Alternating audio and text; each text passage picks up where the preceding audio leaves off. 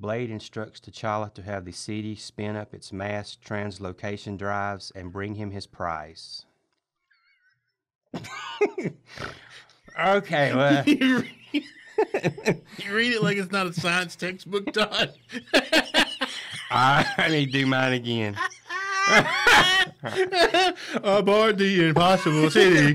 Now the layer of the Lord. Okay. Let me get in a better. Let me get Get in a a, little affectation on this thing. let me get in Todd. a better spot. Okay. Ready? Yeah. Welcome to Towel Capes. I'm Cody Nestor. He's Todd Heel. What's up, everybody? And today we're here to talk about Marvel's big vampire event series, Blood Hunt number 3. Before we get into specifics, here's the story for issue 3. Led by Blade, a group of vampires use the Dark Force to blot out the sun, creating an eternal night and unleashing violence upon the world. Blade and the Blood Coven, a group of superpowered vampires, also launched an attack on the Avengers, capturing several members of the team, transforming Black Panther into a vampire and seizing control of the Impossible City, the Avengers' orbital headquarters. The remaining Avengers allied themselves with Dracula and Blade's vampire hunting daughter Bloodline. Along with Tigra, Hunter's Moon, and Spider-Man, the group made their way to Doctor Strange's sanctum to seek his aid. Strange remained trapped in his astral form, his physical body having been grievously wounded by Blade during their earlier attack. But before the heroes could formulate a plan, Spider-Man began transforming into a vampire. Aboard the Impossible City, now the lair of the Lord of all Vampires, Blade, T'Challa reports to Blade that he has found his prize buried deep beneath the earth in Wakanda, where it has laid since the fall of Atlantis. Blade instructs T'Challa to have the city spin up its mass translocation drives and bring him his prize. In the Sanctum Sanctorum, newly vampirized Miles Morales Spider-Man attacks his fellow superheroes. Vision wraps his arm around Miles in an attempt to stop him, but receives a charged electric blast for his trouble. Doctor Strange ensnares Spider-Man with the Crimson Bands and uses the Eye of Agamotto to show Miles the truth, bringing Miles back to his senses. Doctor Strange tells Miles he is not alone and that Blade came to us as a friend and then he struck, and now I also bear his curse. Our heroes gather themselves and Bloodline, daughter of Blade, asks who the he is that's been doing all of this. Dracula informs her that she must strike down her father, the new Lord of Vampires. Eric Brooks, Blade, has loosened his legions of the night all over the world. He has engineered the darkening of the skies. He has broken the mighty Avengers, and now Brielle is all that's left to stop him, which is why her father has loosed the blood hunt upon her. For Brielle is his bloodline, only her hand can strike him down. During an argument between the Midnight Mission and Dracula, Brielle takes the opportunity to run away as Spider-Man and Dracula give chase. Doctor Strange reveals he has some inkling of where to go for aid with the Dark Force. The Midnight Mission have a plan to deal with the vampires. They will raise an army they cannot kill, cannot turn, and cannot terrify. But Hunter's Moon lets the heroes know they need one more for their party. This leaves the Avengers to handle Blade and his Blood Coven. Lady Clea transports Hunter's Moon, Tigra, and our mystery party members somewhere far away, as the Avengers discuss how to draw out Blade.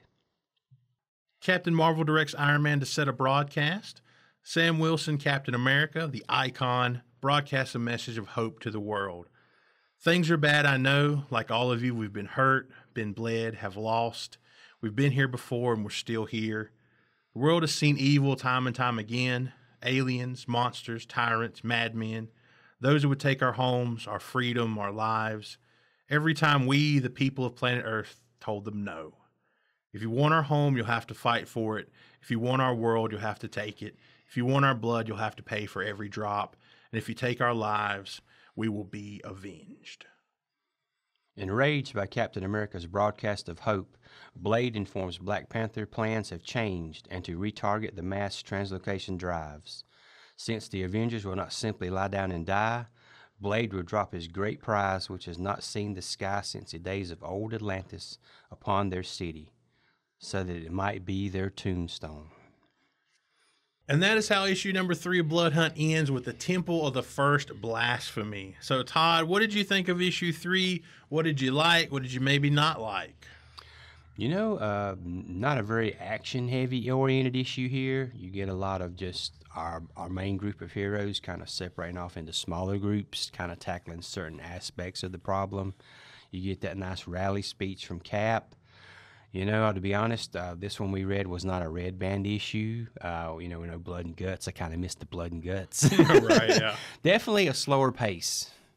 Yeah, I think a slower pace. I think still though, like you know, I wouldn't call this like this definitely moves the story along. It's not like it's filler or anything. Yeah. But like, yeah, definitely not as action oriented or whatever. But I still think you get some strong character moments. This is kind of everybody's. This is like kind of the pivot point. We only have like 2 issues left. So like the Avengers take a beating in the first issue. They're kind of licking their wounds through the second, and this is their kind of like pivot back to like being on their front foot and like kind of taking the battle to Blade, to the Blood Coven. And I think you get some good character moments out of that. Especially, I think the highlight here of the issue for me is Cap's like broadcast of hope. Yes, I think it was a good moment for Sam Wilson. I think it was a good moment for like, you know, this version of Captain America as well. So like, I think it was, again, it's not super heavy action, but I still think it was like pretty strong issue, I would say, overall. Like still from a storytelling perspective, that you're actually getting a little bit more story and a little bit more setup to, because not only did Avengers have a plan, what is it, Midnight Mission, they have kind of their plan to go with some mystery person we've yet to see. True. To like kind of, they're doing their thing. They have a plan to like raise an army up. You got the Avengers. Their plan is to draw Blade out to take him out. Yeah. And then we have another group. Who am I forgetting? We have one other group. Who is it? I'm forgetting. Was that Spider-Man and Dracula that was just going after his daughter? Yeah, I guess that would technically be the last group. Is just Spider-Man and Dracula out there looking for Brielle.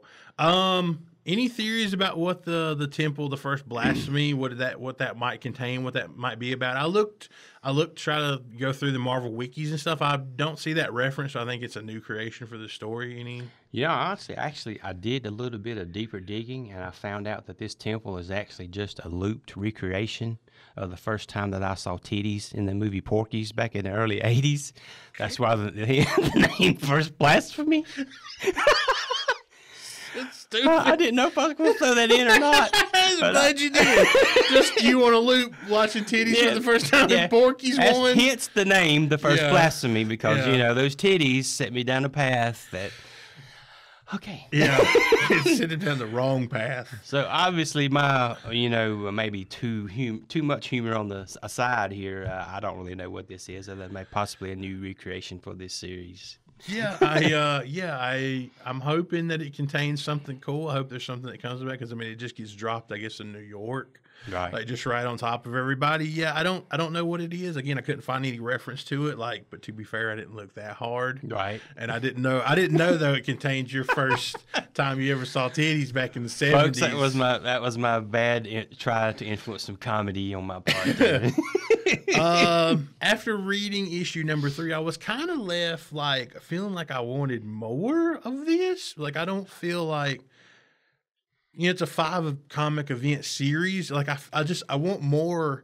Not that I want more from the story. I think the story is, you know, I don't think it's lacking. I think it's delivering. I just want more of like what's going on and more of this universe. Like, are we missing out by not reading all these 50-some tie-ins, Todd? I mean, it's possible. Which, I mean, if there's a lot of major stuff happening in tie-ins, I think it's kind of a dick move. Yeah, true. Because to me, in my past experiences, you know, tie-ins were just maybe like little asides from like your main series. Yeah. Your main series So, was what is Hulk doing during all this? How is this affecting the Spider-Woman universe? Right, you know, whatever. And your main, you know, meat and potatoes was in your series, but this only being 5 issues, it kind of leads me to believe that we're missing some stuff. Yeah, Am I backtracking? Hell no. No, I'm not backtracking to the tie-ins. Yeah, I guess it's just more of like I'm invested in this story, so I kind of want more out of it. I don't know if the tie-ins would give me any context that I don't really have. I don't think it would. I think it would just, like, again, it would just look at Wolverine slicing through vampires. Like, it would just be something like that. Or how are the X-Men dealing with vampires all over Westchester or Genosha or whatever. Yeah. Or Krakoa or whatever the fuck they're at now. So I think it's probably a lot of that, and it's not worth backtracking. But I guess it's kind of a credit. Like, this is not like a mind blowing series. Like, I don't think this is going to be. This is not going to be like top 10 best not crossover, but big summer event comics. I don't think this will ever be like top 10 for any of those, but I think it's like pretty solid, and I like the premise, and it's interesting. Like, it might not be an all-time great storyline, so I guess that's why I feel like I kind of want more. Right. Like, I want to see more, I want to know what's going on, and I want more issues to this, but we're just kind of getting a 5. So like, yeah, like I just kind of felt like that after this. Like, I want more of this universe of what's going on right now. I want to see other stuff, but I don't want to have to read 40 other books. Yeah, because you kind of get that feeling like, because in our openings panels, you got Blade talking to T'Challa, and T'Challa's already in Wakanda, found what he was looking for. Yeah, you kind of feel like there was an issue out there somewhere where, like, a vampirized T'Challa, like, fought a bunch of his own Probably people. In his own book, yeah. Yeah, which, I mean, you could have easily maybe done like a 2 or 3 panel recap here. I don't know. Yeah, I mean, I get what you're saying. Yeah, I mean, there's probably in Black Panther this month, he was probably, the last issue of Black Panther was probably him going back to Wakanda and finding that and probably having some fight. Right. Who knows? Yeah, but it's just like, that's the problem with it. Like, if I knew it was not such a daunting task to read something, I mean, I guess the argument was like, well, you can only read you don't have to read everyone. You could be like, if you like X-Men, read X-Men. Or, you know what I mean? Right. If you like Black Panther, read Black Panther. But like, I just wish the list was like, we got like 5 issues of this, and they said to add more context to the story, you should read like X-Men, and we're doing some cool stuff with this, and X-Men, we're doing some cool stuff with this. Maybe there's like 10 tie-ins to read, something like that. Like, then I would maybe give it a chance. But like, when you say there's like 40 some, there's way more and tie-ins. Which ones are more important? Yeah. Like, if you gave it only to some, you would know that there was, like, if there was not 40 and there was only 5 books, that this was like really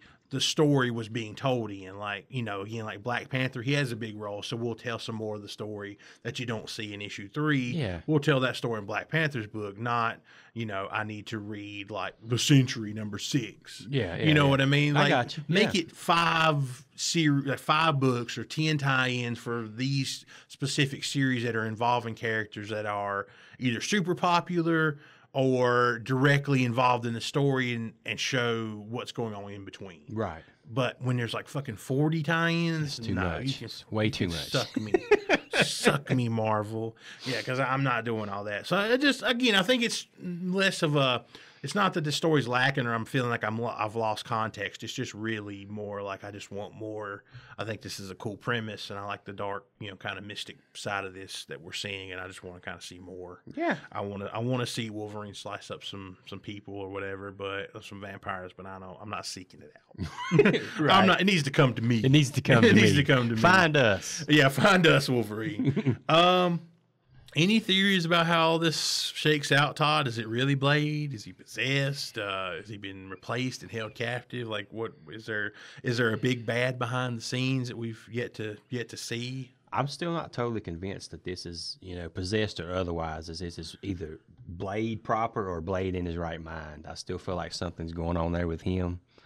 As far as the big bad theory, I don't really honestly know a lot of major players Marvel horror-wise, so I'm thinking it's maybe leaning towards maybe somebody we haven't seen before. Like a new character. New like character, the Blood possibly. Coven was kind of created. A lot of things seem to be created for this new. So, yeah, I've seen some theories that people talk about, like it might be, the villain might be tied sort of to Atlantis. Not that it might be an established person, but it might be somebody that has roots in Atlantis, that even if it's newly created, because like you get that the temple was like, Was an old Atlantean temple. Right, that kind of stuff. Like, it's tied into Atlantis, so you might get some tie-in there with whoever the big bad is. My guess is there is some kind of a big bad behind this. I don't think we're seeing Blade's heel turn. Like, I don't think he's like, I don't think he's in. If he's not in his right mind, I don't think this is his doing. I think there's something else behind this. Yeah, so definitely.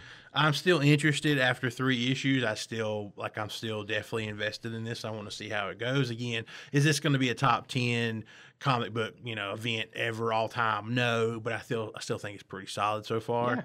Yeah. Todd, what about your review score here? Give us your review score and your final thoughts for Blood Hunt number 3. For being honest, this was kind of a little bit of an odd issue for me. For a series that's only 5 issues long, I kind of feel like I maybe took the foot off the gas a little bit here. Right. I'm kind of missing my blood and guts and my fights. Fair. That's just 8-year-old me manifesting itself probably. Like I say, I still think we're at 3 of 5, so we're ramping up here pretty quick towards the end. I'm still invested. I want to see what happens. I think my overall score, I think I've dropped back just a little. I'm going to go back to a 6. I think this was a decent issue. And like I say, it wasn't just filler. It wasn't just a throw in. It does move the story forward. We just don't get a lot of action wise here. I think that's fair. I'm still gonna stick. I'm gonna stay with a 7. I still think it's good. Mostly if you took out the like 2 or 3 pages of like Cap's speech, I would probably give this a 5 or a 6 and say it's like decent to mediocre. Yeah, it was a good I really speech. like the Cap speech. I've not really read a lot of the Sam Wilson Captain America stuff. Like, when I was reading continuously, it was obviously Steve Rogers and that kind of thing. And like, I'm not a big fan of the MCU's Captain America right now. Like I never really cared for Anthony Mackie as an actor. So like to see a good Sam Wilson portrayal here in the comics and like getting a good Captain America moment, giving that good hope speech, like I kind of really dug that. So that's why normally I would be at a 6 if you took out those pages, I would say 6. But for that, I'm gonna say that alone give me another point for it because I really enjoyed that part. Yeah. So, but yeah, if you're not been reading this and you're interested, I would say definitely pick it up, digitally or whatever. If you can track down the Red Band version, we kind of I think both wish we'd have bought issue 1 Red Band because I don't think it's available digitally. Yeah. And it's got that. The panel at the end is different where Doctor Strange is basically disemboweled. We come to find out. I'll definitely say if this gets like an oversized hardcover or an omnibus and there is a Red Band edition, I think I'll pick it up. Yeah, for sure. Like I said, it's not going to be a top 10 story of all time. Like, I'm not trying to blow this up and say, this is must read stuff. Like, no, it's just good and solid. If you got $5 burning a hole in your pocket every couple of weeks when this releases, I think pick it up. Honestly. Anything else for Blood Hunt number 3, Ton? Yeah, I mean, something that's kind of related, but maybe not totally related. I've kind of let slip my first blasphemy. Was yours also Porky's 80s titties? I don't think it was Porky's. Let us know what your first blasphemy was in the comments below. Yeah, exactly. What was your temple, the first blasphemy? Folks, put it in the comments. Was that a bridge too far? Yeah. Should I tone back my, my old man humor? Any of this make it into the final cut? Is Cody going to cut that whole entire sequence? He probably should. Tune in to see. All right, I think we'll call that a wrap. That's it for this episode. If you enjoy the video, please like and subscribe. Feel free to send us an email, get in touch with us on social media. The information is down at the bottom of the screen. Towel Caves will return. We want to thank you so much for watching. Until next time. Bye, guys. See you guys.